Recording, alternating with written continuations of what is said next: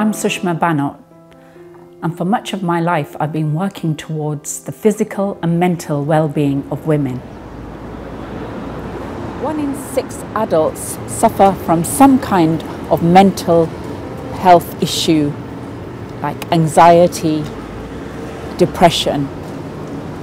1 in 5 adults consider taking their own life.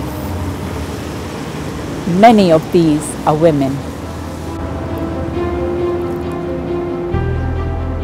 Coming from a working class background in Bradford, I saw many examples of women who felt suppressed and not being able to achieve what they wanted. In my own family, we have strong women who've always felt empowered. For this reason, I've made it my goal to support women for their physical and mental well-being, so they feel empowered to achieve what they want.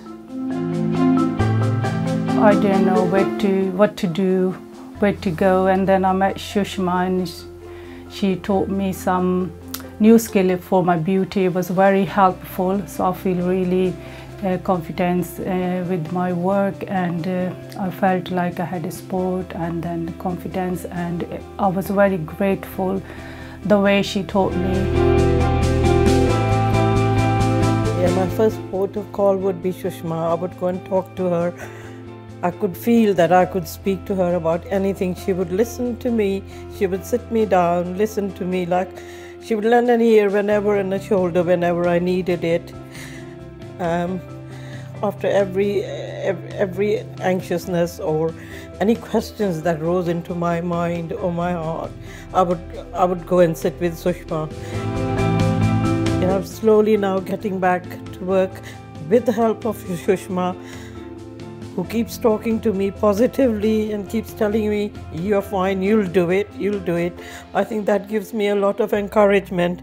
I find it really rewarding and encouraging when the women have done a training course or they've read the book on women's health during COVID that I wrote.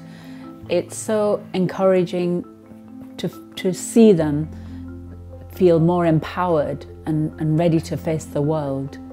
They're ready to start their business, come out, talk to people, and it's just the light that's shining on their faces is wonderful.